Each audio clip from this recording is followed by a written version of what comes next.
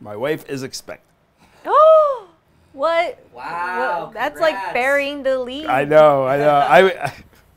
October due date. Oh my End gosh. end of October due date. Congratulations. Thank you. I just found out it's a girl. Big reveal here on Yeah. WTF, like live I was gonna streaming say, out. I know. Live stream it. Live stream it. Hello and welcome to WTF, where we help you transform food in your kitchen. I'm Janie. And I'm Roman. And on this channel, we talk about unique ingredients, techniques, and show you new recipes for your kitchen. Now, today we are doing a fun recipe. This is kind of a pubby food recipe, and we are doing a deep-fried mac and cheese like you've never seen it before. We're gonna make it ooey, gooey, cheesy, and delicious. So I'm gonna let Roman jump right into this and see how exactly we get a ball of mac and cheese to stick around to be fried without exploding. All right, let's just get right to this recipe. Classic Modernist cuisine cheese sauce that we're going to be making today with sodium citrate and sodium hexametaphosphate. This is simple. Okay. So let's just get right into it. Okay. All right, let's just get right into it. Let's not mess around here. All right, so we have our, I'm going to turn that up right there. We have our milk. Now, before you heat this milk up, you definitely want to make sure that you whisk in your sodium citrate and sodium hexametaphosphate. So you don't want you don't want that hot yet. So this is on, but I'm gonna pull it to the side and we're gonna whisk that in. Yeah, and the classic Modernist cuisine recipe, it uses sodium citrate to emulsify the milk and the cheese, right? Correct. So in this one, we're adding the sodium hexametaphosphate, which if you watched our episode a few weeks ago, you know, we use this in order to make, right. What do we make with this? Empanada. The ham and cheese empanada. So the addition of the sodium hexametaphosphate allows this to have more body and more viscosity than it otherwise would. So this is the secret sauce to this secret sauce. Ooh, I like that. That's right? like Inception. Secret sauce is secret sauce. Okay. All right, so I'm gonna put this on the heat. This is nice and combined. So we're gonna bring this up to a simmer. Okay. Once this is up to a simmer, I already have my blended cheddar and Parmesan together. And there's a little bit of Jack in there. I like Jack because it's very soft and it'll lend to like a smooth velvety texture. Okay. Which, I mean, to be totally honest, if we were just using Parmesan, which is hard because of the use of the sodium citrate and hexametaphosphate, it would still be very smooth. But I do like the flavor of Jack myself, so that's why we're doing it. All right, so we'll bring this up to a simmer. And once you get this up to a simmer, you can start adding your cheese little by little. You just want to add a couple little bits at a time. Get that emulsified before you add the rest into it. Okay. All right, start on the simmer. We'll get our first little bits in there. And we will blend that up until it is nice and emulsified. All right, and I noticed that you're kind of adding the cheese in slowly. You're not really like dumping everything in all at once. You're kind of making sure that there's one batch is melted before adding more. Correct. All right, we are almost at macaroni time. Okay. Just make sure that this is completely emulsified, no bits. Okay, I think we're ready to go. We're gonna add our macaroni. Just give this a stir. As you can see, it's starting to thicken up nicely here. Look at that. I could eat it just like this, actually. And we have our glass dish lined with a bit of parchment paper, and we're just gonna get that right in there.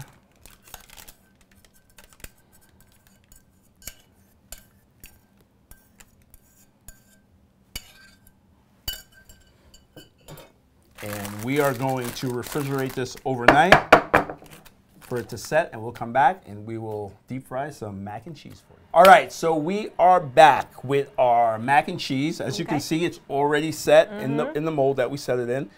We have our breading station here, which consists of flour, egg yolk, actually, this is egg yolk and water, and breadcrumbs. Okay. So this is just regular breadcrumbs, and then I kind of like, as you can see, they're a little fine, so I kind of ran them through the food processor to get them really fine.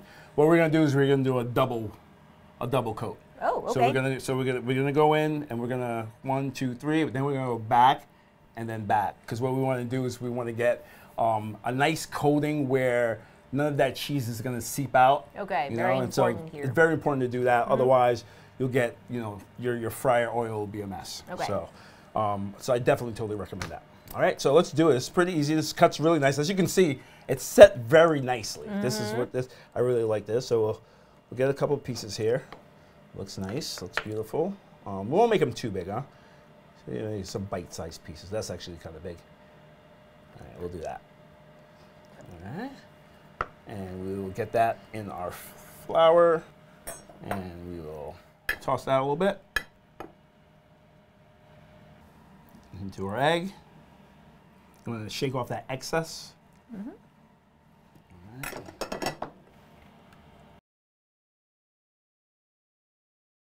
All right, and then are those store-bought breadcrumbs, or did you make them? I made them. All right, but you can. But you can. Use store-bought. Use store-bought, yes. These are definitely handmade. I actually made the brioche, and then and then I made the bread. Yeah, we're not gonna do all that because it was like all that for mac and cheese.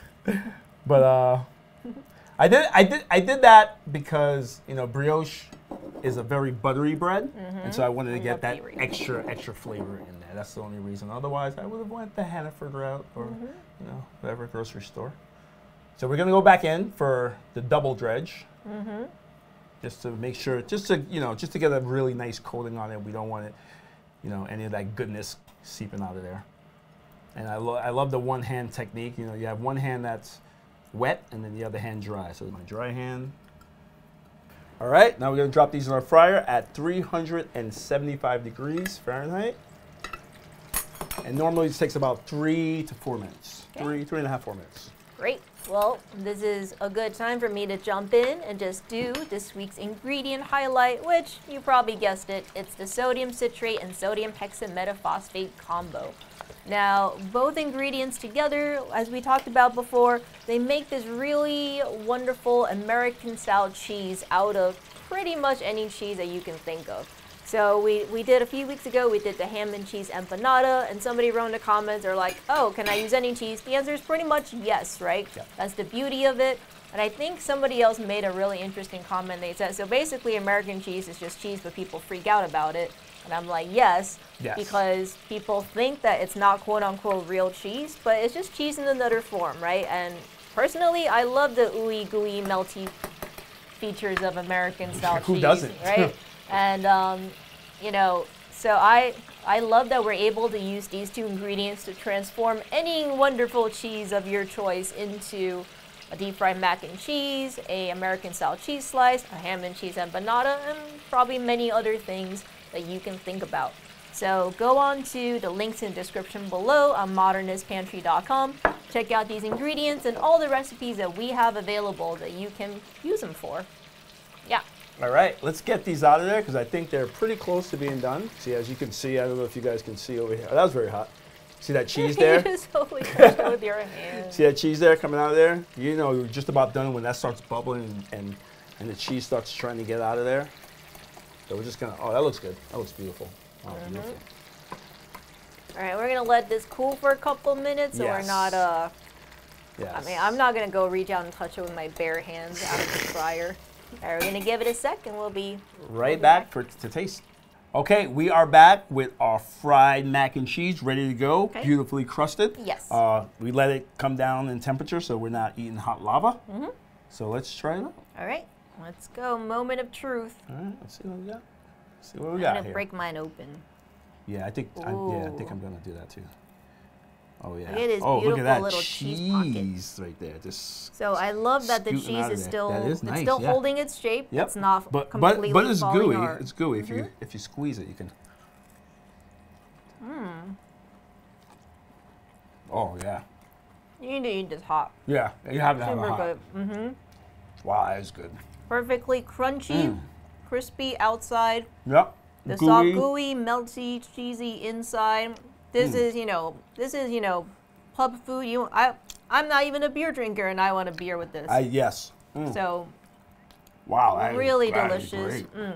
Perfect blend of cheeses. Very nice good. job. Yeah, the cheese blend is really good, I have to say. It's like that little Jack Parmesan combo with the cheddar, sharp cheddar. Really, really good. Get the full recipe in the links in the description below. Let us know what you think. Give it a try. Really fun recipe. And easy, too. Yeah, pretty easy. And until next week, from here in a Modernist Pantry Test Kitchen, I'm Janie. And I'm Roman. And we transform food. You're the first live people I told that to. Like, wow. Like my parents are over, over the phone, but you guys are the first live actual people. You've been holding that one in. I have too. I've like, and that, yeah, it's been hard too. Okay.